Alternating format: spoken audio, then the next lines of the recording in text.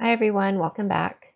This next set of videos covers Chapter 3 from our OpenStax textbook, and the topic is biological macromolecules. We're going to be looking at carbohydrates, lipids, proteins, and nucleic acids. So instead of jumping straight into Chapter 3, one of the first things I wanted to do was go over the functional groups we saw at the end of the previous video, the end of Chapter 2. I want to go over these in a little bit more detail because we will see them in the macromolecules in Chapter 3. So looking at all of these functional groups, all of them except for the methyl group are reactive. They will react with other compounds.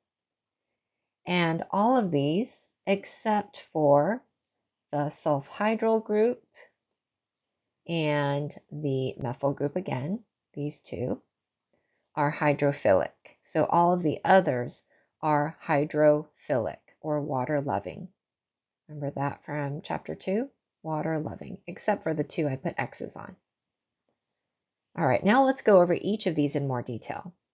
So the first one we saw last time was the hydroxyl group. These are polar because of the electronegative oxygen we saw in Chapter 2. So these tend to form hydrogen bonds with water. When you see the slightly positive hydrogen atom over here, hydrogen bond with another water molecule. A lot of the times we'll see hydroxyl groups in compounds that are alcohols. All right, so let me write that down, alcohols. So we'll see these in alcohols. Oh, that looks like a horrible A. That one's better. All right, our second one, methyl groups. Methyl groups, I said earlier, are not reactive and also not hydrophilic. These actually, we'll see in the future, affect gene expression. They can affect if a gene is on or off. They can also affect the shape and function of some of our sex hormones, like estrogen. So whenever you see these again, these are nonpolar, hydrophobic, and we'll see these in compounds that we call methylated compounds. All right, what is our next one? Our next one are carbonyl groups. I see one right here. These are again polar, water-loving. If we see carbonyls with two carbons on either side of that central carbon, these are called ketoses.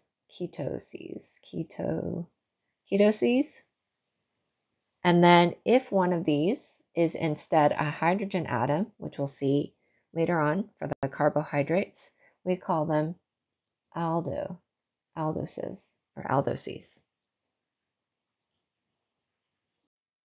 All right, let's continue on. I wanted to start with a new slide so it looks more clean.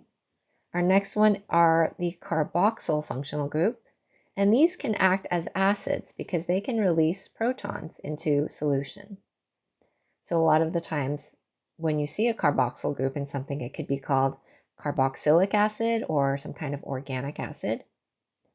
Our amino groups are the opposite. They can act as bases because they can accept protons, and that would form an H3+. We call these amines. We have phosphate groups that can usually contribute an overall negative charge when they release protons into a solution. And we'll see these in a compound called ATP later on. Whenever you see phosphate groups in our macromolecules, we usually call them organic phosphates. And then we have our sulfhydryl groups. Usually what you're going to see is ultimately one molecule with a sulfhydryl group will form a cross-link with another, ultimately forming a covalent bond between the two sulfurs. Compounds that contain this are called thiols. In Chapter 3, we're going to be looking at 4 types of biological macromolecules that comprise the most of the cell's dry mass. So remember that water makes up most of the cell's mass, but these macromolecules make up most of the cell's dry mass. So the 4 types of macromolecules are carbohydrates, lipids, proteins, and nucleic acids, and we'll be going over them in this order. All of these are organic molecules because they all contain carbon, and you'll also see they have the other elements important to life as well. Remember Ch3 from a previous chapter? We have all of these contain carbon. You'll also see hydrogen, oxygen, and in some of them nitrogen, as well as other minor elements. So macromolecules are large molecules, but where do they come from?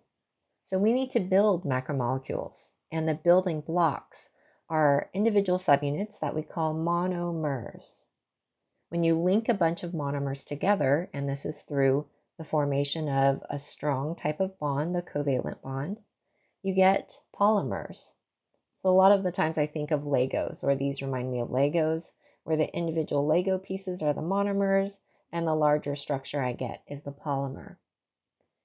To form polymers, we go through a type of reaction called dehydration synthesis. So here I see dehydration synthesis in this reaction.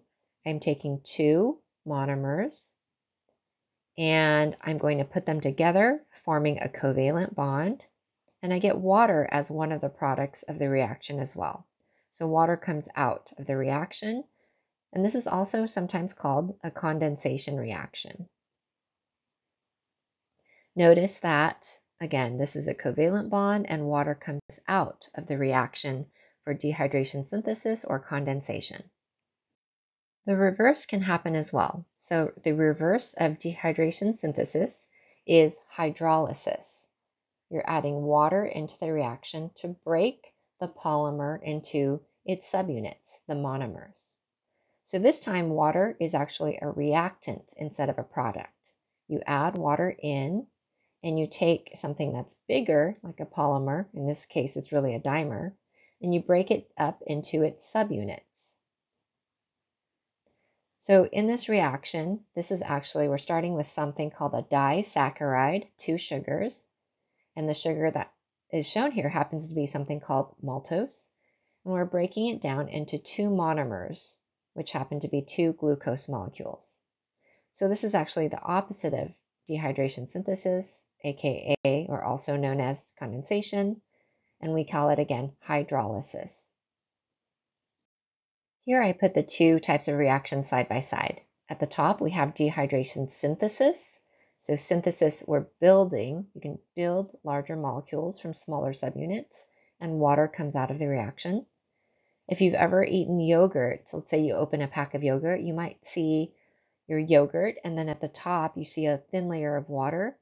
What's happening is when you make yogurt, you're taking sugar, these monomers, and the bacteria inside your starter culture to make yogurt will actually go through this reaction, condensation or dehydration synthesis, forming your larger yogurt molecules, and then water, which is less dense, so it stays at the top of the yogurt container.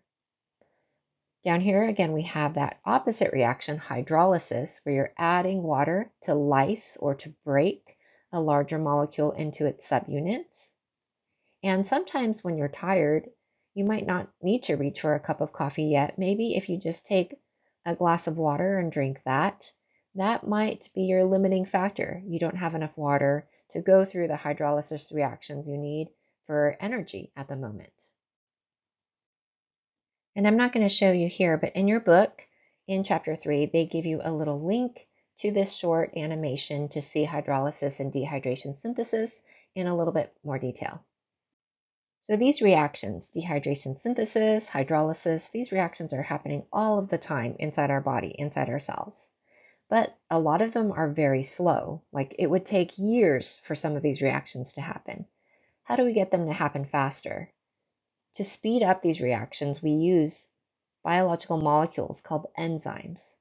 So enzymes speed up reactions. Sometimes we call this speeding up process catalyze. That just means speed up. And they can speed up both types of reactions, hydrolysis and dehydration synthesis.